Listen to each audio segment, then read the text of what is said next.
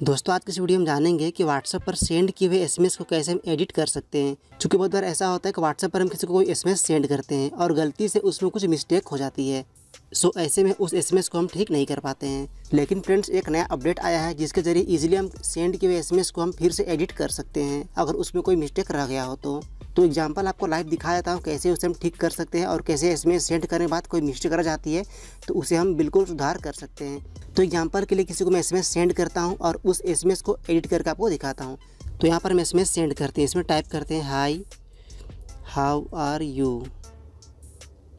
तो यहाँ पर ये बिल्कुल करेक्ट है, इसमें कोई स्पेलिंग को मिस्टेक करते हैं, जैसे कि यहाँ पर यू में ओ है उसे हटा करके यहाँ पर हम ई दे देते हैं और इसे सेंड कर देते हैं। तो आप यहाँ पर देख सकते हैं कि हमने यहाँ पर जो टाइप किया था उसमें मिस्टेक है। अब इसे हमें ठीक करनी है तो सिंपली इस पर लॉन्ग प्रेस करनी है।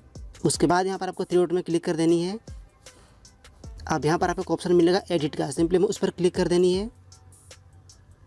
उसके बाद यहाँ पर हमें इसे ठीक करने का ऑप्शन मिल जाता है तो सिंपली यहाँ पर इसे ठीक कर लेंगे और ठीक करने के बाद यहाँ पर इस जगह पे क्लिक कर देनी है और फिर इसे सेंड कर देनी है। सो फ्रेंड्स आप यहाँ पर देख सकते हैं कि हमारा एसएमएस यहाँ पर बिल्कुल करेक्ट हो चुका है और यहाँ पर एडिट हो चुका है। सो फ्रेंड्स उम्मीद करता हूँ आपको समझ में आ गया होगा कि व्हाट्सएप पर किसी को एसएमएस सेंड करते हैं उसमें कोई मिस्टेक हो जाती है तो कैसे हम ठीक कर सकते हैं। दोस्तों ट्रिक पसंद आए तो वीडियो को लाइक करना बिल्कुल ना भूलें और ऐसे अमेजिंग टिप्स और ट्रिक के लिए हमारे इस चैनल को सब्सक्राइब भी जरूर करें।